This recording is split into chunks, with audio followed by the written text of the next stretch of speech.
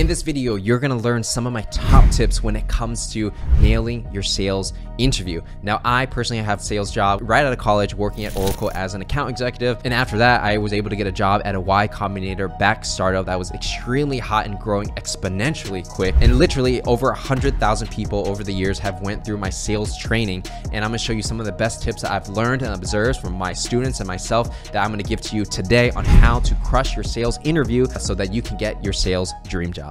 All right, so the first thing you gotta cover is when you are going into a sales interview, you're gonna have to do some research, right? You can't just go in blind, because if you go in blind, you're literally not differentiating yourself from anybody else. So what kind of impressed me, especially for the last few people I hired, is when we did the sales interview, I remember some people, they researched my company, they watched my YouTube videos, they identified certain pain points that my company potentially could have based on outside looking in, and then they gave me some solutions how they may be able to solve those pains, right? So that actually takes a lot of effort to do. And so whether or not those solutions actually solve the problem, most likely they won't, because they don't have full context, but the fact that they actually did the research to offer a potential solution is enough for me to say yes. So when you're thinking about a sales job specifically, you want to think about, okay, when you're a salesperson, what problem are you solving? The company needs to make more money. How are they going to make more money, and how do you fit in that? Well, they need to make more money by generating more leads, closing more deals. So when you solve a company's problem from a sales perspective, what you're doing is you're going to say, hey, I'm going to get you more leads by this. So you're going to say, I identify that these companies and these industries have this problem that I think your product can solve.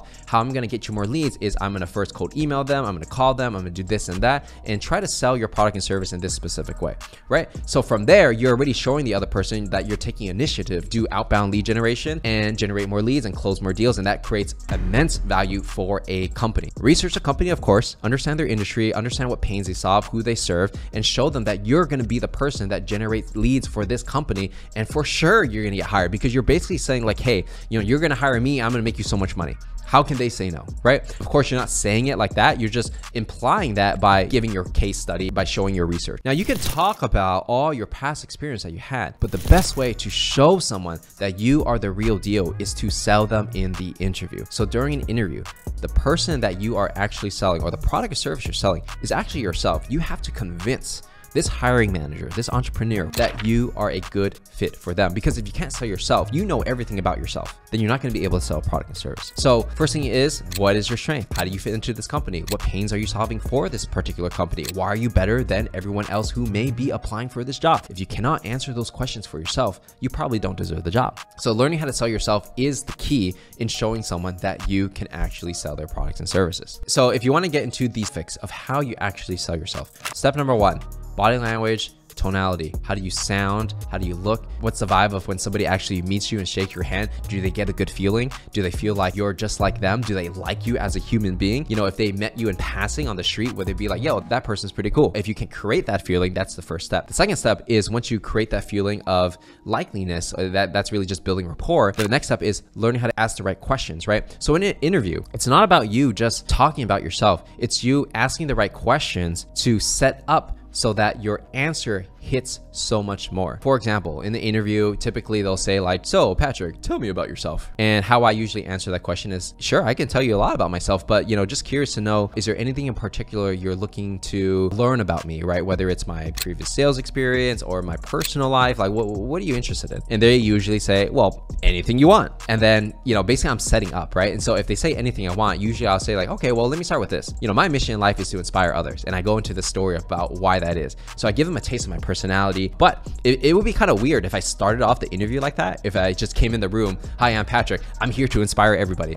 They're gonna be like, what the heck is going on, right? If I ask those right questions and set it up and earn the right to say something like that, then it's going to be so much more potent. Now, apply that into any aspect of an interview or a sales call, whatever it is, right? So if I asked the recruiter, like, just curious, like for you guys, what kind of salesperson are you looking for right now? Are you looking for someone who's really good at closing, really good at generating leads? Like, I'm trying to see where I may be able to provide the most value. And they're going to give you the answer. They're going to be like, oh, that's a pretty interesting question. Well, right now, our main problem is generating leads. Our team's not that good at cold emailing, blah, blah, blah, blah, blah. Okay, great. So now that you understand their pain, you're going to be like, oh, interesting that you say that you're having trouble with the outbound cold emails. Do you mind if I tell you a bit about, my experience at my last company where I was successfully able to do these outbound cold email campaigns? They're going to say, absolutely. To ask those questions, to understand the pains, you're only going to really talk about yourself in the context of solving the other person's problem, right? If they have a problem with cold emailing, it doesn't make sense for you to talk about how you're so good at closing deals, because their problem at hand is the cold email side. So that's why you have to ask these questions first, set it up so that your answers are going to be so much more potent. And that's obviously a technique you can use in an interview when you're selling yourself.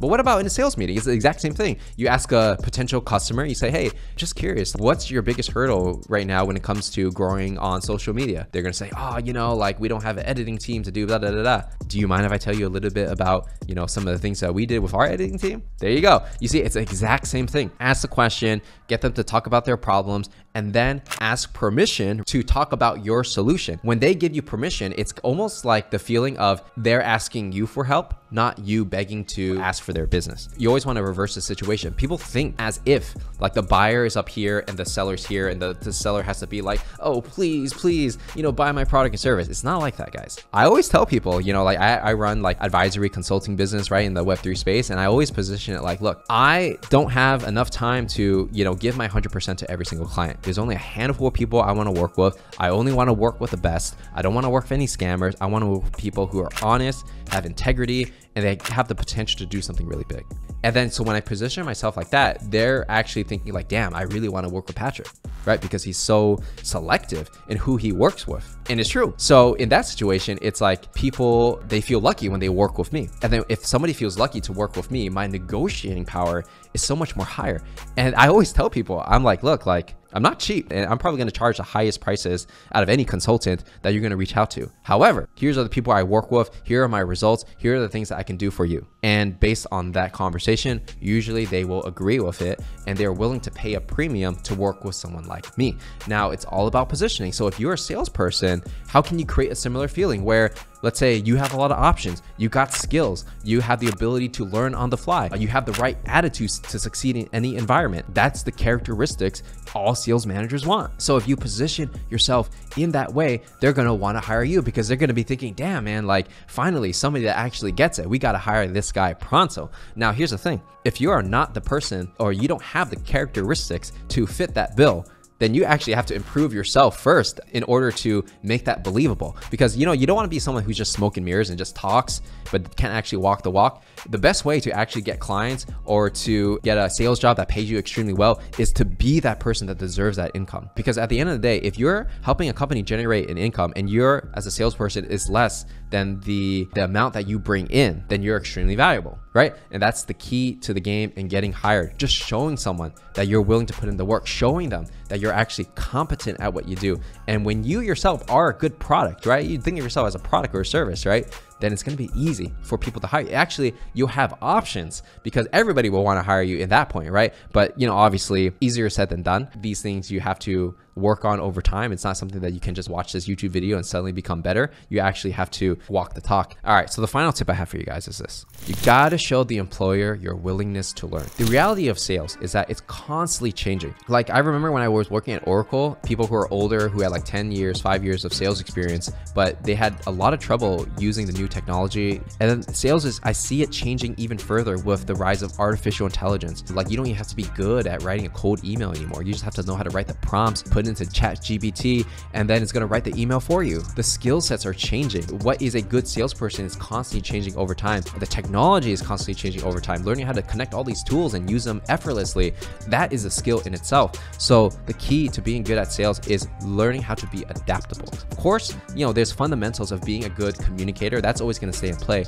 but all the technology side of efficiency and flow and speeding things up and tripling your efficiency, that is also very important, especially when it comes to prospecting. I know a lot of you guys do sales prospecting as beginners in sales, because that's usually where you start out. So show the employer you have the willingness to learn. Show that you're willing to drop your ego in order to become a better person, a better salesperson, right? Because growth is the name of the game. And if you cannot grow and you're not learning from your mistakes, you're not getting anywhere. You're just pretty much stuck, and you're just basically going to be an anchor in any team, right? But if you're willing to just be like, all right, maybe I don't know as much as I thought, right? Or maybe this guy, maybe he knows what he's talking about. Maybe I should try some of the tips that he gives, right? Showing that vulnerability, showing that you're willing to drop your ego, and showing that you are willing to learn and improve over time.